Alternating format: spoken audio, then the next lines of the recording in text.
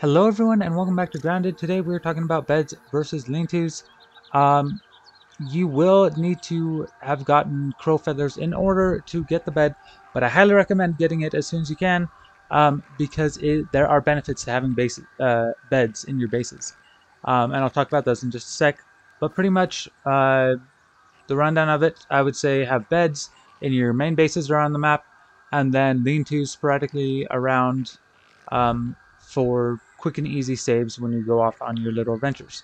The reasons I say that is lean-tos are really easy to set up, real quick and easy to set your spawn at, and you can put it right before you go into a boss fight or whatnot, or gonna take on a beefy insect. You're questionable if you can take on, put one of these down, quickly set your spawn point, and then you can fight it without having to worry about having to travel all the way back across the map in order to get your bag, which yeah, that always sucks. But the reason I recommend beds as soon as you can in your bases, because you get benefits from sleeping in the bed. If you go here, you will see I have these two benefits right here: comfy hunger and comfy thirst. What that means is basically because I slept in the bed, it grants you an all-day bonus to your fullness of hunger and thirst.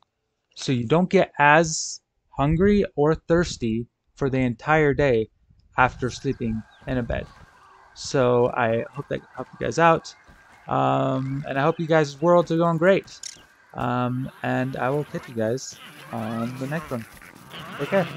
Bye.